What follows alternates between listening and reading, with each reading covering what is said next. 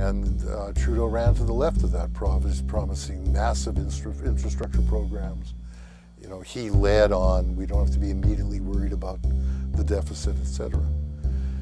This time around, he changed clothes somewhat in all kinds of ways. He likes changing clothes a lot, that guy.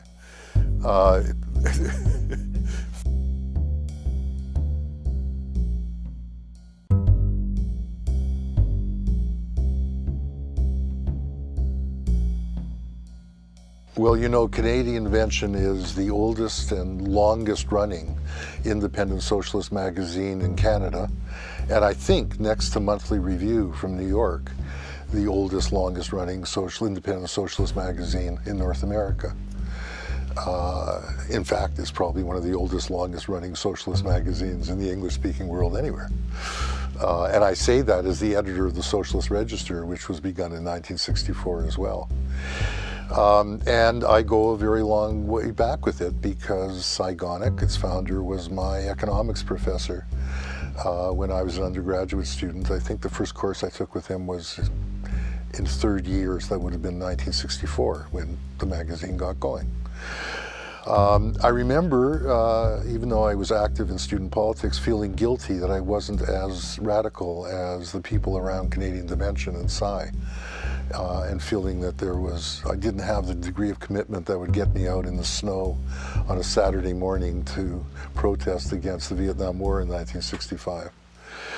But when I went to London to be a graduate student in 1967, Gonek made me his agent. And I was tasked with tracking up and down the Charing Cross Road in London, trying to convince the bookstores to carry this obscure Canadian magazine, which I continued to do until I left in '72.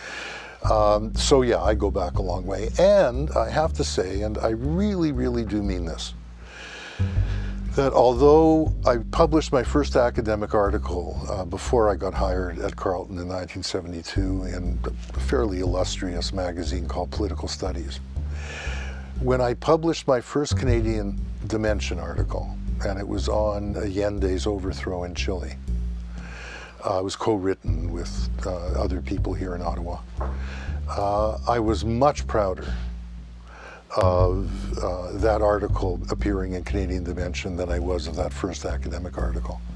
I remember the enormous thrill of getting that issue and opening it up and seeing myself in it. It mattered so much.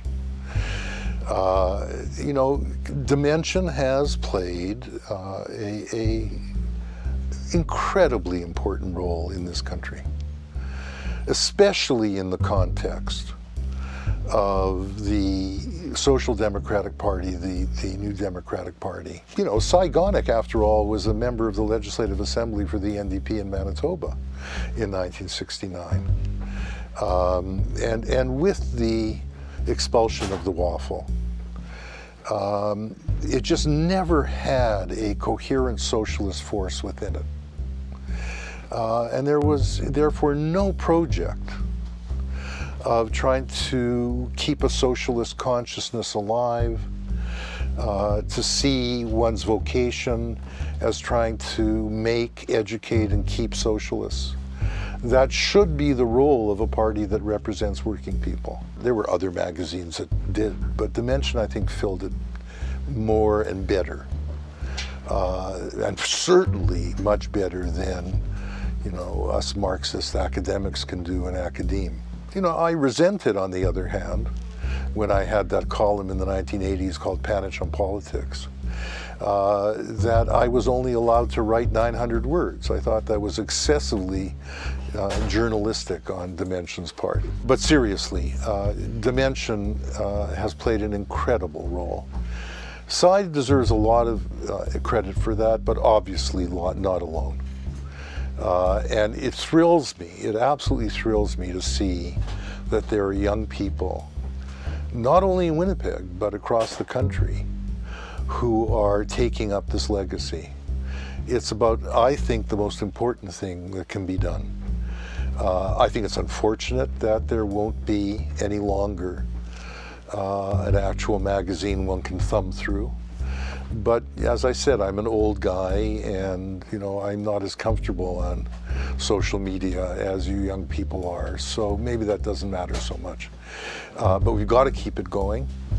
One of its great achievements, and this is very rare on the left, has been that it is now the most coherent journalistic representation of the struggles of Indigenous people and of the condition of Indigenous people in the country. That's an enormously important achievement. I think we'll really know we're getting far with that when Canadian Dimension can have as critical a voice vis-a-vis the dilemmas and complexities and contradictions in the Indigenous movement as it does vis-a-vis the trade union movement. That's what I admired about Canadian Dimension, that one knew it stood with working class struggles, but it was quite prepared constantly to be prodding and pushing and pointing to the limits in those struggles. It does not yet have the confidence to do that with the Indigenous movement. And that's partly, of course, because of the sensitivities of being a white settler colony, etc. But we're going to know that we're making progress when there's enough Indigenous writers inside Dimension and they're prepared to raise those issues openly in their community through a socialist magazine like Dimension. But this can apply to the women's movement, it can apply to the green movement. I'm just picking that one because Dimension has made such remarkable strides in that arena.